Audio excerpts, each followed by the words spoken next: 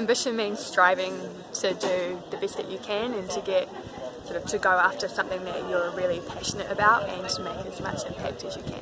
Okay, so do you think you're ambitious? I definitely think I'm ambitious. I'm always sort of looking to do as much as I can within what I'm doing and constantly sort of thinking about the next step as well, whether that's in my career or whether that's in my personal life. And actually a lot of the time I do need to sort of step back a little bit and sort of enjoy the present as well as think about what's coming up.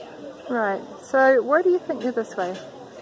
I think a lot of it is because of the way I was brought up. So my parents always pushed me to do my best in everything, and my mum was very focused on, do your best and your best is enough and be really proud of yourself, and my dad was very focused on, you can do better, come on, strive higher, why aren't you doing this? So it was a really good balance between sort of making me feel really proud of myself whilst always striving to do more. So John Key, probably is the first one that pops into mind after thinking for a very long time.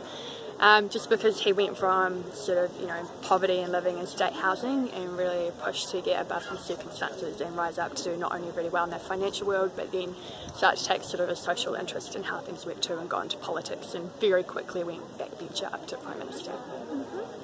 So is there anything that would enable you to be more ambitious, or do you feel pretty happy with where you're at?